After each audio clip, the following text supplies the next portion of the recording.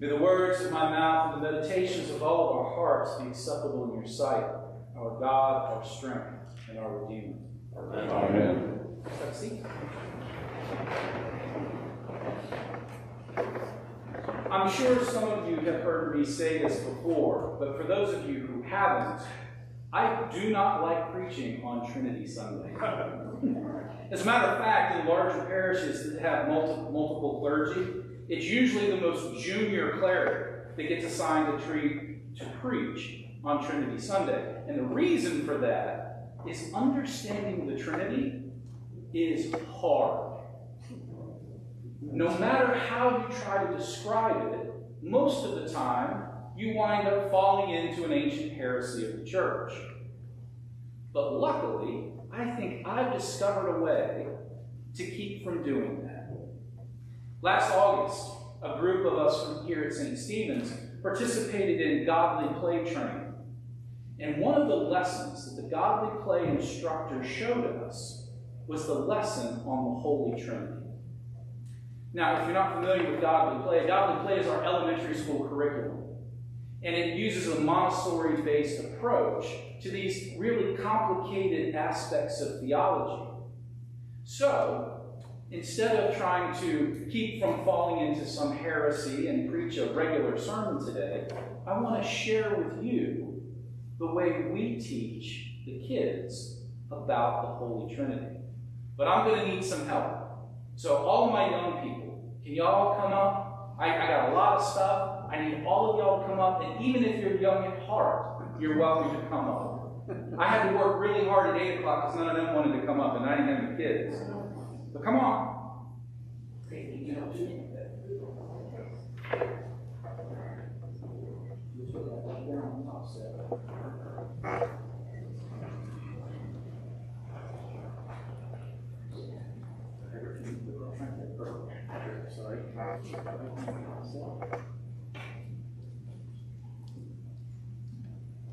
All right, y'all can have a seat right there.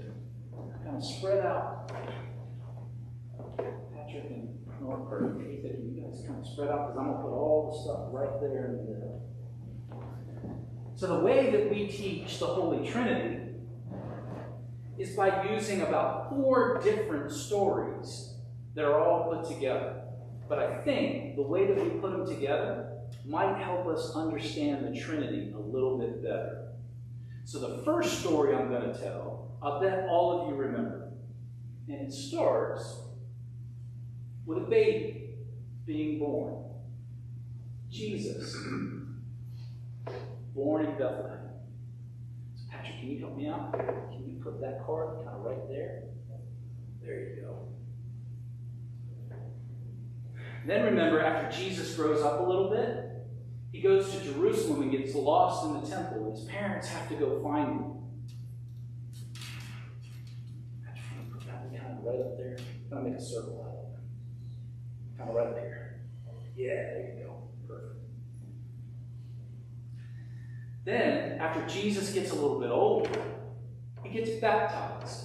And the Holy Spirit shows up. And God speaks and says, "This is my Son, the beloved. With him I am well pleased."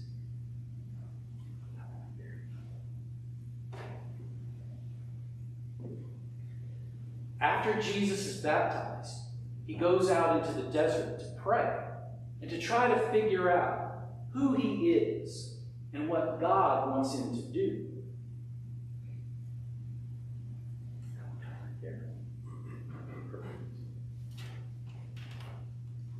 After Jesus figures out what God wants him to do, he starts his ministry. And he goes around from place to place, healing people, like blind people, and teaching using stories called parables. Awesome.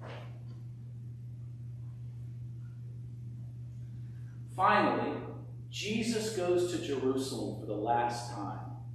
And he shares a meal with his friends. That one right there.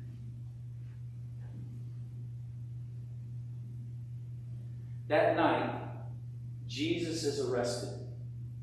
And the next day, he's crucified and dies in Jerusalem. But 3 days later, Jesus comes back and talks to his friends. We'll put that right there in the middle.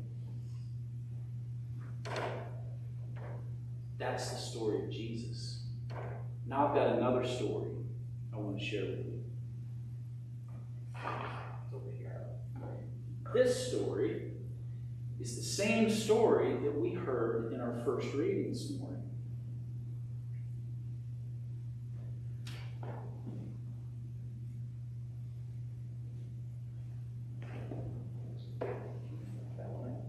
You can imagine how I did this by myself this morning.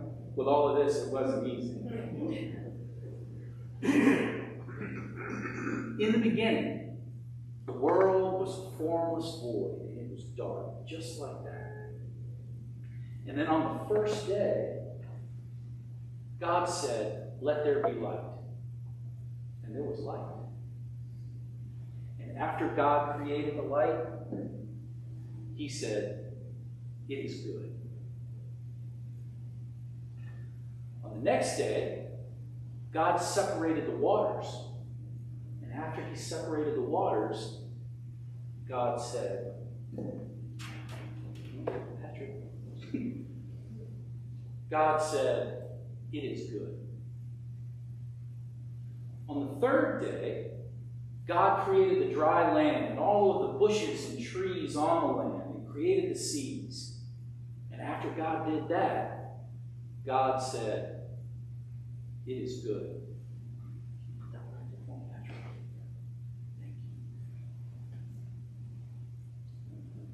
On the fourth day, God created the stars and the moon, the sun, the day and night. And after God did that, God said, "It is good."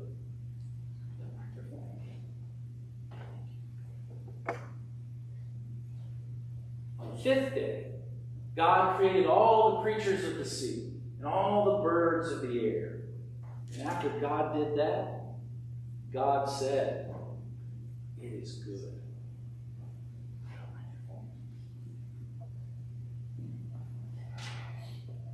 On the sixth day, God created all the things with 4 legs, all the people with 2 legs, all the creepy crawly things that go on the ground.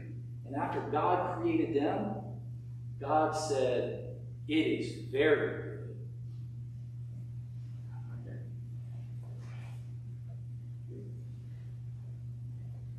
And on the 7th day, God rested from all the work that God did. Now, the Bible doesn't tell us this, but I think God probably said that too was very good. So now, we've got 2 stories. One about Jesus and one about creation. Where do you guys think that these days of creation might fit with the story of Jesus? And you can have it from the congregation too. If you remember one, just yell it out. We got to get all of these days of creation down here in the Jesus story. Anybody have any ideas? What about if we put where God separated the waters with baptism? Can we do that? Patrick, could you put that one there? All right, what else do we think?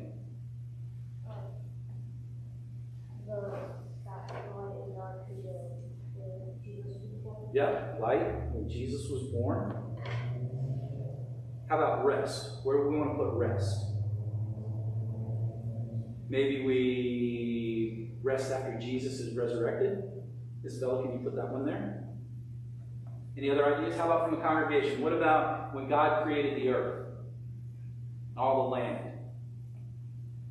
Should we put that one maybe with, I don't know, where Jesus makes mud and heals the blind man? Can somebody put that one with Jesus healing the blind man? What about day and night? Any help? You're going to make me do all this, aren't you? So how about if we put day and night with, you got an idea, though? Just twitching. Okay. How about if we put day and night with maybe nighttime goes with when Jesus was crucified. And the fish and the birds, I don't know, what do you guys think?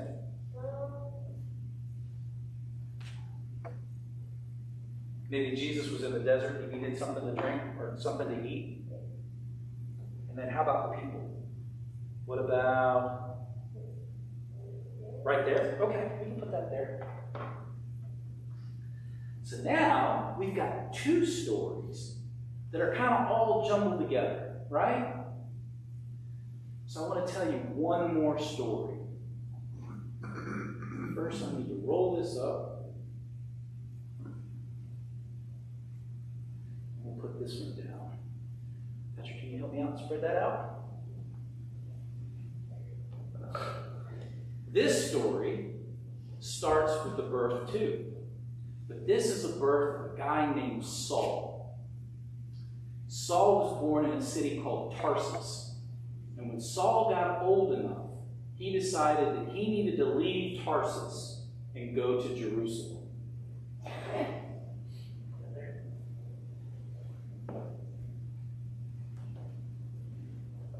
When Saul got to Jerusalem, he started studying in the temple.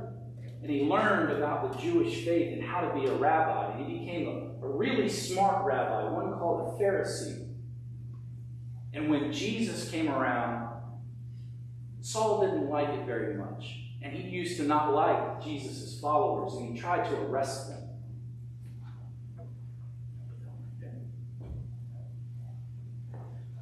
One day, Saul was traveling to a city called Damascus to try to arrest some followers of Jesus. And then he had an encounter with Jesus. And Jesus spoke from heaven and said, "Saul, Saul, why do you persecute me?"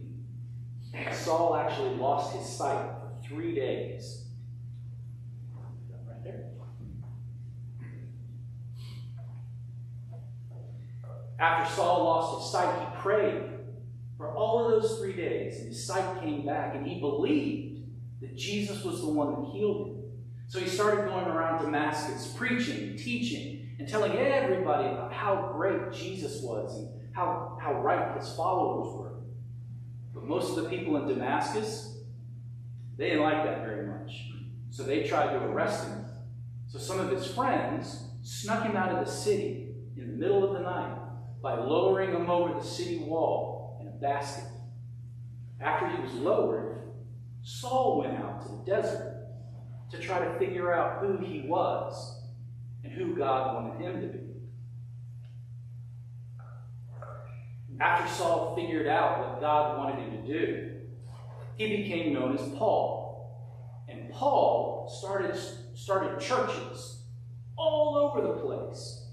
And once he would start a church, he would write letters to them. And that's how Paul served God.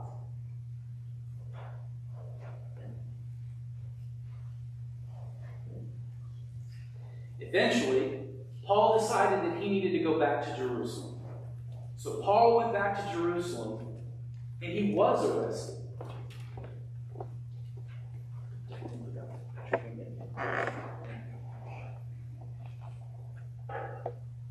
After Paul was arrested in Jerusalem, they took him to Rome, where he was eventually killed. So, now we've got those two stories and this story. Where do you think these cards might go with those cards? What do you think about this one, where Paul gets killed? With Jesus' death. All right, so we got to get all the rest of these in there. So how about when Saul is born? We can put that with Jesus' birth. What about Saul learning in the temple? Maybe when Jesus was in the temple? Yeah. How about when Saul loses his eyesight? Maybe with the blind man? How about Saul going into the desert after he escapes Damascus? Maybe Jesus in the desert? What about Paul writing letters and starting churches?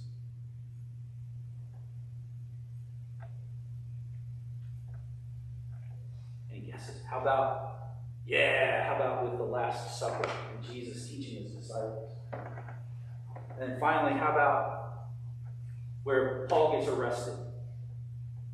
Maybe that can go here where Jesus gets arrested on his last night, right? So now, we've got all three stories. And they're kind of all jumbled up, right? Looks like a little bit of a mess. So how do we make sense out of all of those jumbled up stories?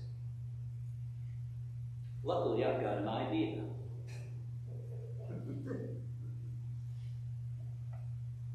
Do you guys remember these from the baptism story?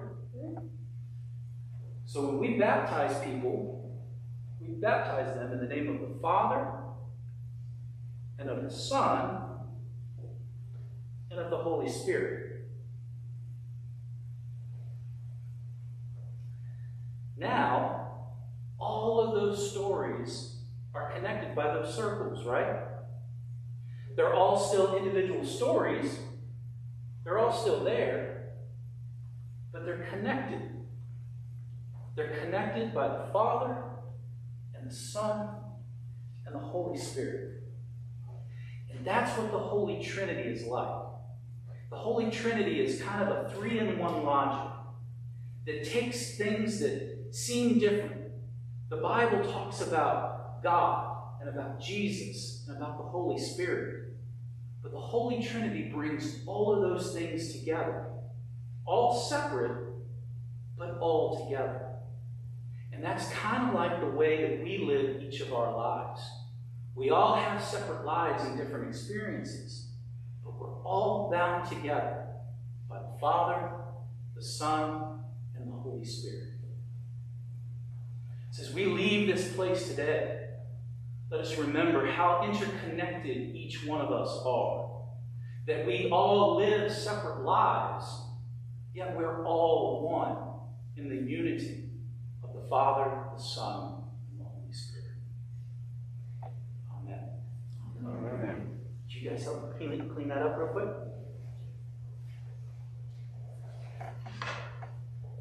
Just drop it in here.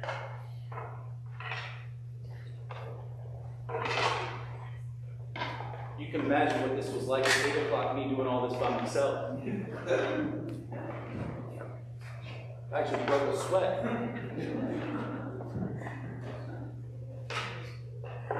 Let's carry all these back over here.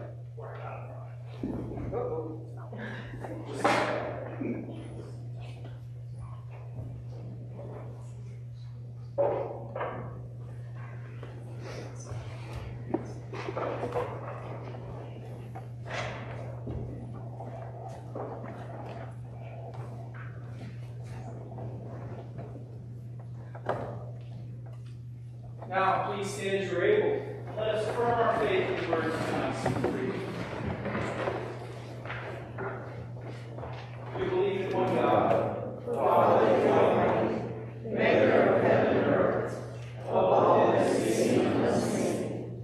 We believe in one Lord Jesus Christ, the only Son of God, eternally God the Father, God from God, light from light, true God from true God, begotten, not made, of one being with the Father.